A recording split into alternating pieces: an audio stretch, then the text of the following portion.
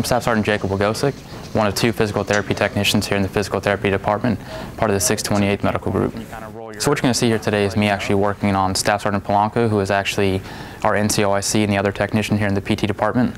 We're doing this today because of patient safety and patient privacy. It'd be a HIPAA violation to actually show you working on an actual patient and what their injury is.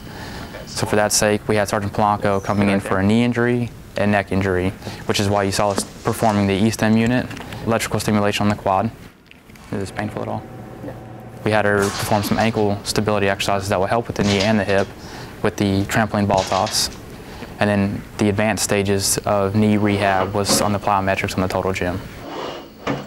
So what's great here in the physical therapy department here on Joint Base Charleston is we have a direct care to access to active duty members.